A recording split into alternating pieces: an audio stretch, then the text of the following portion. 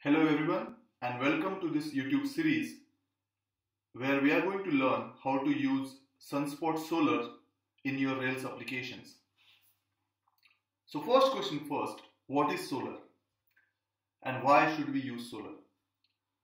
Well, basically Solar is a search engine uh, usually used to speed up your search queries. The high traffic sites running search queries against the database using SQL can start to degrade the overall performance of the site if the database becomes the bottleneck. Also, this is very true for lower traffic sites with lots of data. Complex SQL queries can be very slow to run. Apache Solar is a search platform focused on delivering enterprise class high performance search functionality. Apache Solar runs as a separate service from the web server and a database. So it requires some extra resources, but the very fact that it is separate means that it can scale independently of the other two services. Solar is also a popular search platform for enterprise search because it can be used to index and search documents as well as email attachments. Underneath, it is powered by Lucene. Lucene is a text search engine library. Apart from the full text search functionality, Solar also provides filtering, paging, sorting, and faceting. In this tutorial series, we are going to use SUNSPOT SOLR.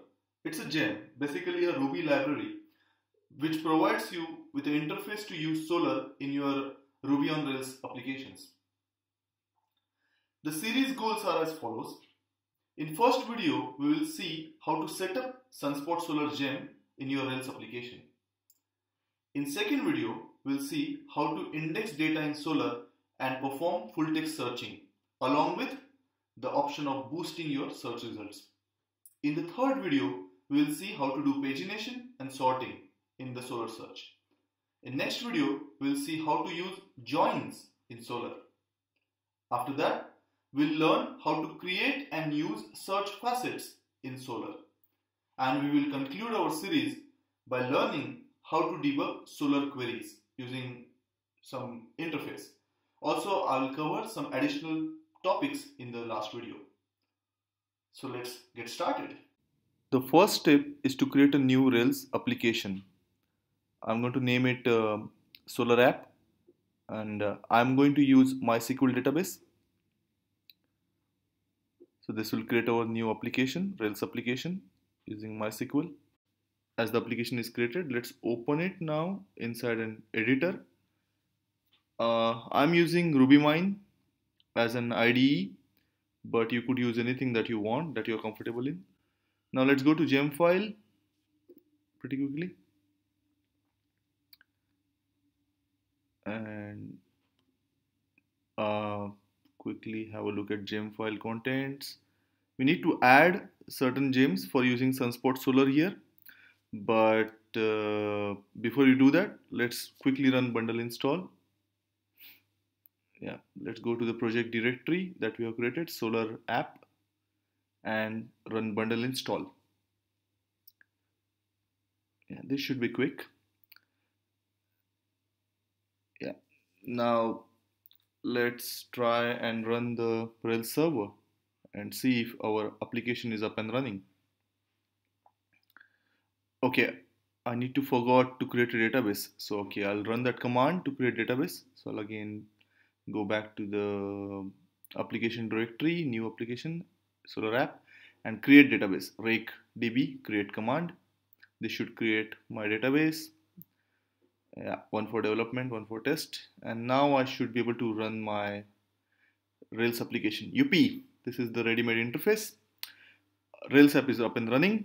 Let's go back to gem file.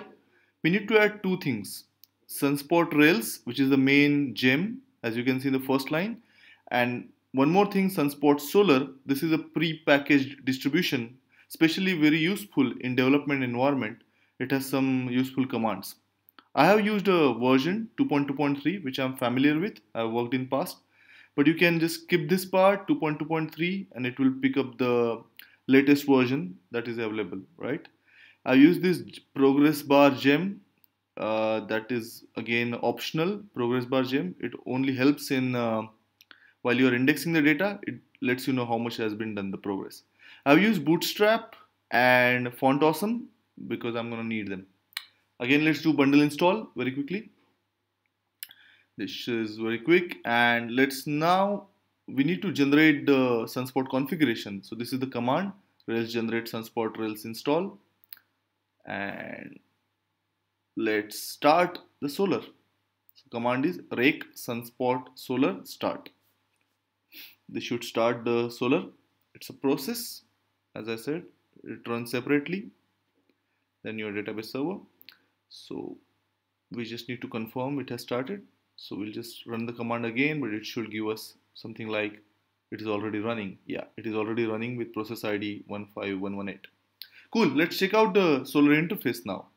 So to know the port number, go back to your application and open the configuration file. It's a YML file generated when we run that command to generate the configuration. It should be in the main config folder, I guess. Yeah, here in the sunspot.yml. You can see these are the 3 port numbers. So development environment is 8982. So let's go back and type localhost 8982.